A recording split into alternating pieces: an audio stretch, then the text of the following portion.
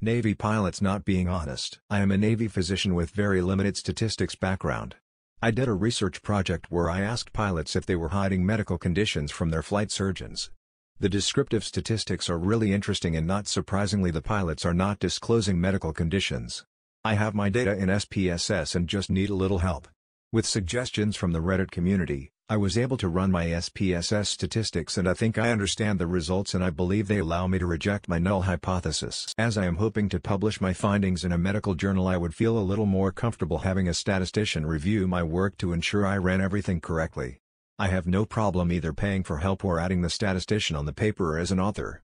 As I have never done something like this before, does anyone have any suggestions as to how to find a statistician? Unless I am missing something obvious, it sounds like you have categorical data wing type and seniority with a categorical response yes/no, disclosed not disclosed.